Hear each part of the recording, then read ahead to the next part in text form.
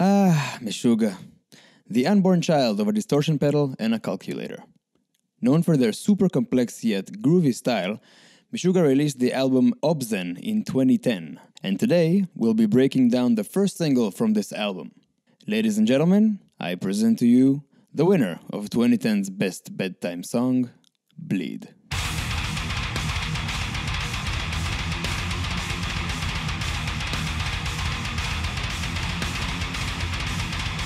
Cracking a Meshuggah song has its own set of rules, and knowing the background and musical tendencies and characteristics of the band can go a long way with helping us understand what we're dealing with here. So, first and main riff.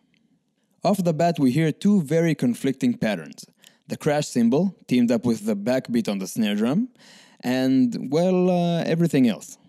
Let's listen to the snare drum. Together with the crash cymbal, they create a steady driving pulse that oversees all the madness underneath.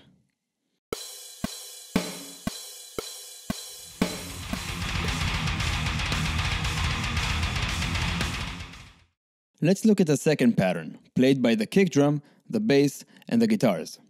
It's pretty quick, so I'll slow it down first.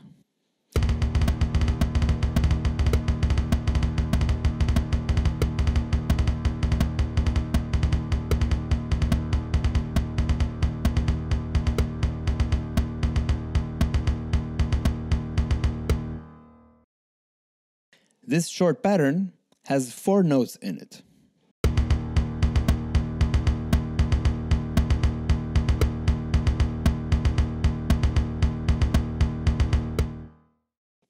But those 4 notes take the span of 3 beats, as the first 2 notes are double the speed, therefore equal in length to the other 2 notes.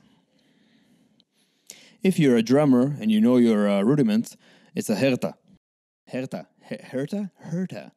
whatever. So, we have 2 different rhythmic patterns. Which one is the time signature? A known rhythmic approach and a musical cornerstone for this band is creating the illusion between uneven beats that are played underneath very steady pulses. More often than not, the steady pulse will be played by the crash and the snare drum, while the more edgy, distorted, uneven beats would be played by the kick drum, by the bass guitar, and by the electric guitar. This song is entirely in 4/4, and the proof for that lies in the transition between the sections. It doesn't matter which wacky rhythm is played by the band, when it's time to switch from a verse to a chorus or a bridge, it always happens within the confines of 4/4 bars. And moreover, 8 or 16 bars of 4/4.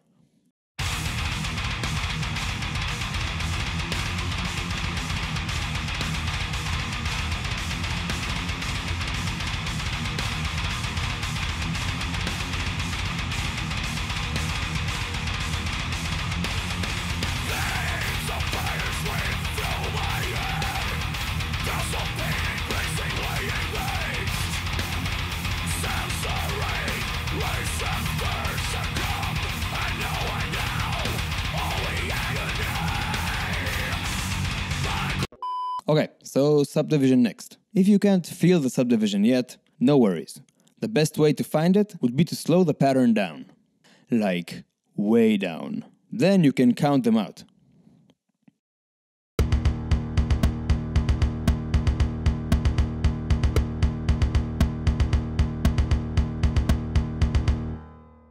Now, as we mentioned before, the fast 2 beats in the beginning of the loop are equal in length to any one of the remaining beats. So, for now, let's combine them into 1 beat. That would help us find the subdivision. This is the original pattern.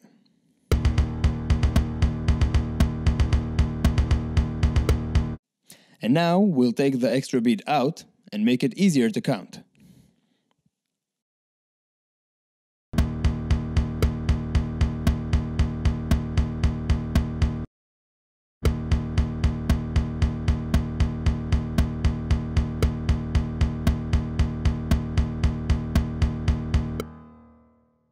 Boom! We have 4 subbeats for every main beat, which means we are in 60 notes. And the faster beats will be called 30-second notes. So, what do we have so far? We know we're in 4/4. We know subdivision is 16 notes and 32nd notes. And we know that the intro riff has groups of 3 that looks like this. Note, this is not a triplet. I repeat, this is not a triplet. It's a group of 3 16 notes, which means it doesn't take the entire span of the quarter note, like a triplet does. Amazing. I'm very happy we talked about the first 49 seconds of the song. We only have 6.5 more minutes to go, hence why this video is called Bleed Part 1. Let's listen to the next pattern.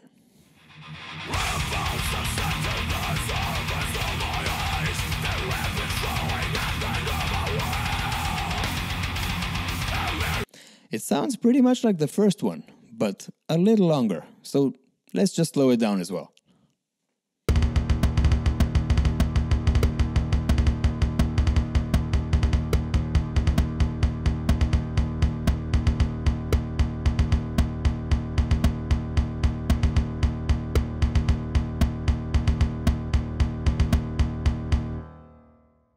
Huh, wait, so it's just the same idea, but instead of 3 notes, it's 5 notes? Well, yeah. And by keeping the same group aesthetic, but making it a bit longer, they managed to just make it sound like the riff slowed down, which is pretty cool. Okay, for the last section we'll go through in this video, let's skip a bit to this part.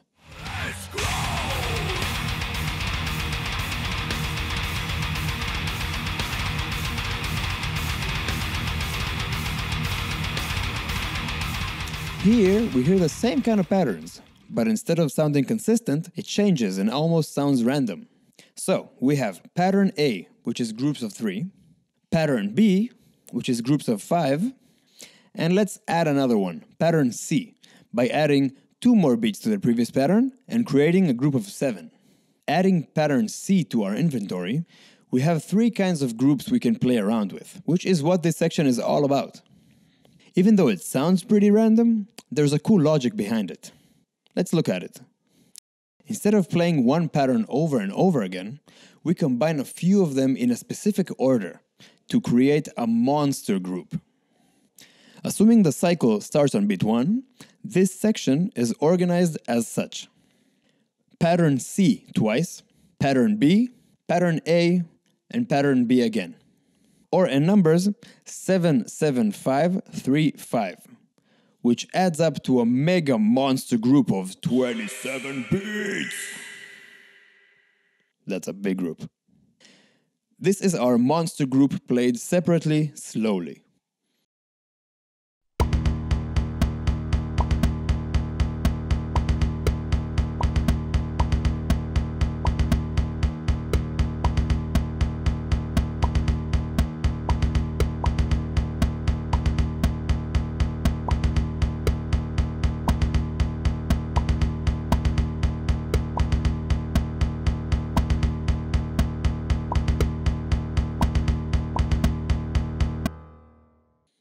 And up to speed.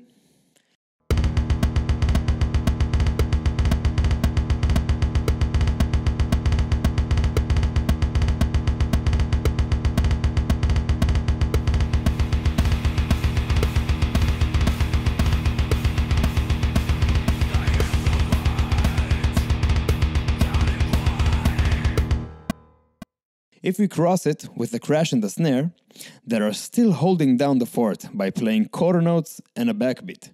It sounds like this, slowly.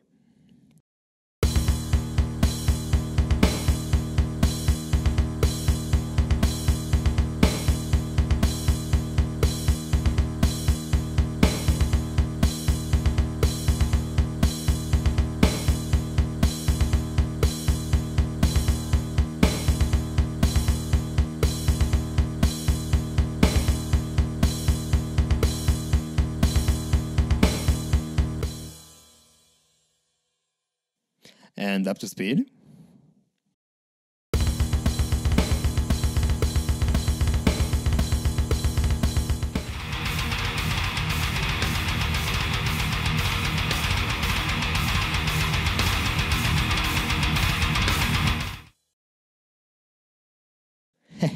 Fancy tricks, huh? So fancy I forgot to add 7 to the accents. Well, that's all for now, as I'm sure your brain turned into hummus at this point, just like mine did. Stay tuned for Bleed Part 2, and see you next week.